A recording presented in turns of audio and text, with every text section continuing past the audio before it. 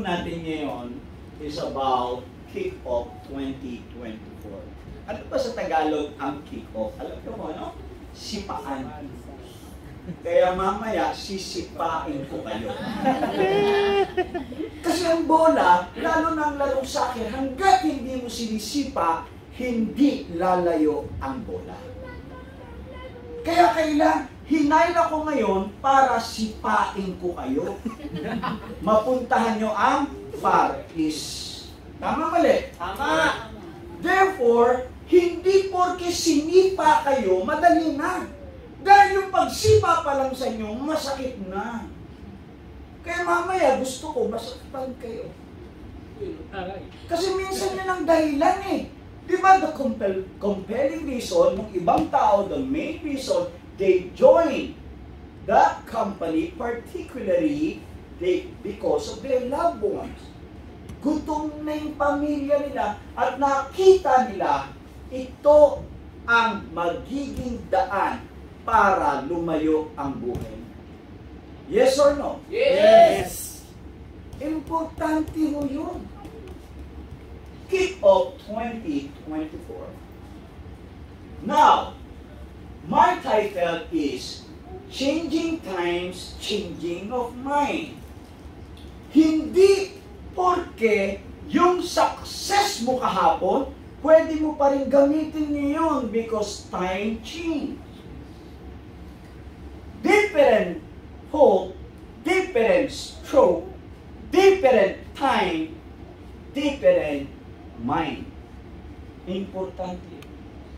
Nagbabago. Kasi kung di kayo magbabago, mamamatay kayo. Why? One of the best example is beeper. Grabe, pumasok ang pocket bell, pumasok ang easycall, pumasok ang beeper 150. Sabi ng easycall, designed by your demand. Pumasok, siyempre, nandun na ang tinatawag nating telepono. Pero nung ang pinakalugi ron, alam nyo kung ano?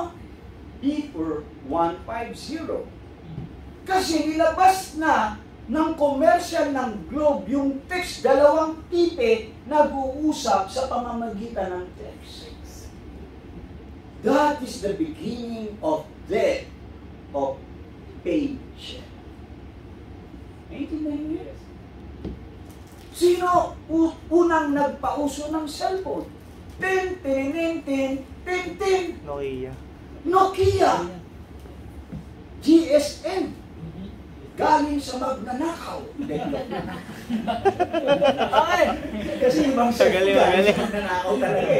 Binenta na, tapos bigay mo eh. Now, nasan sila ngayon? Ayaw nilang tanggapin ang pagbabago ng smart. Ang pagbabago ng smartphone. Nasaan siya? Dinampo sa kangkungan. Kaya nga ulitin ko, is what?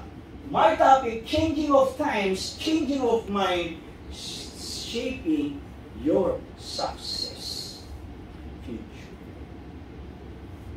Hindi kayo magiging successful bukas kung wala kayong inspirasyon kahapon at aayusin nyo ngayon. Dahil na ngayon ang magdidikta sa inyo kung ano kayo bukas at ngayon kung ano kayo, ganun kayo kahapon. Yes or no? Yes! Are you learning? Yes! Good. Alvin Toffler, one of the I like author, a futuristic author, he said, you got to think about big things while you're doing small things so that all the small things go in the right direction. Kaya hindi ibig sabihin na kayo ay gawa ng gawa, walang resulta kasi mali ang inyong ginagawa.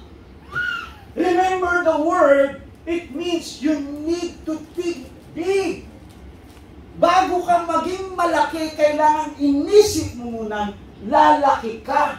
At habang iniisip mo ang malaking bagay, ginagawa mo ang maliliit na bagay na tama ang direksyon. Kaya maraming pumasok sa network marketing, pumasok doon, yayaman daw siya, lumabas, mahirap pa rin.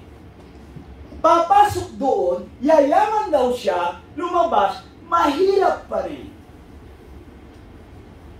He is expecting a good result, pero he act in a different action. What? Ang tawag doon ay insane. Sa Tagalog, baliw, hugkang, ulul. Gusto mo maging successful, mali naman ginagawa mo. Ang ginagawa mo para hindi maging successful. Kaya sabi na Albert Einstein, insanity means doing and doing and doing and doing the wrong things and asking or wishing for the best result. So doing and doing at the same time, but expecting different result. Ibig sabihin, negative ang ginagawa mo, tapos nag-expect ka ng positive.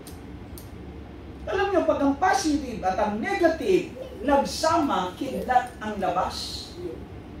Kaya sunog ka, paso ka. Negative ang ginagawa mo, tapos nag-expect ka ng positive. You are insane. Are you learning? Yes. Pinatatandaan natin. Ilang slide pa lang ako. Actually, wala pa eh. Title pa lang.